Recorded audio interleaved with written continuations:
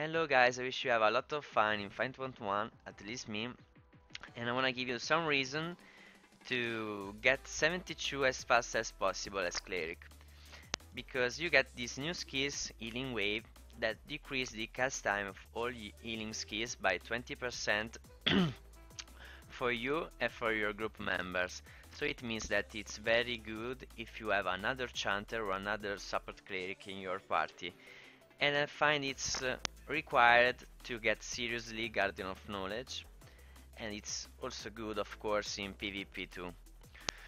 And at 74 of course you get Prayer of Resistance that give you silence resistance.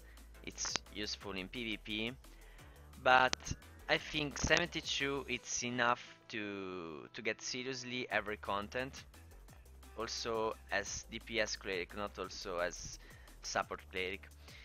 You get this also these passive skills that decrease the damage you get from players at 71, and this is what you get to decrease the damage by monsters, so in PvE content.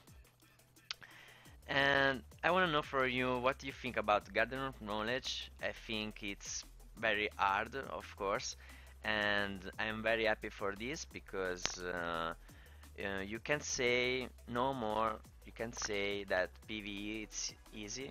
This is not easy at all, and I think it's very hard for new cleric or not very good cleric to manage mana at the last boss fight because it's very hard. Of course, with experience, you get used to this and it's more easy for you. But it's still very hard if you don't have another bard in your party or another um, DPS cleric that helps you with AoE.